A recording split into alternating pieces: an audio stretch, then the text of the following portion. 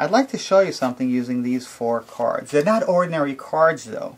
They have pictures on them, pictures of top hats. About 100 years ago, most men wore these kinds of hats, just like today they wear baseball caps. And magicians decided to do magic with those hats. I'm going to show you what they did using these 4 top hats. First thing magicians did was turn the hat so the mouth was up, which is kind of weird. Why would you hold a hat with a mouth side up? Second thing they did is snap their fingers and produce a rabbit.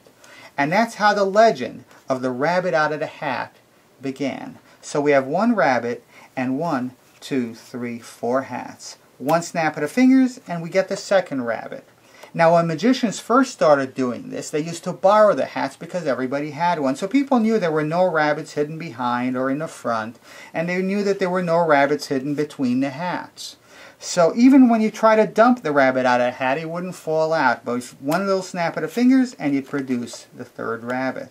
So now we have 1, 2, 3, 4 hats, 3 rabbits. We're running out of room. Instead of producing another rabbit, what I'm going to do is snap my fingers and make one of the hats disappear. So now we have 3 hats, 3 rabbits, 1 home for each rabbit. But you know, magicians stopped doing this trick for one simple reason.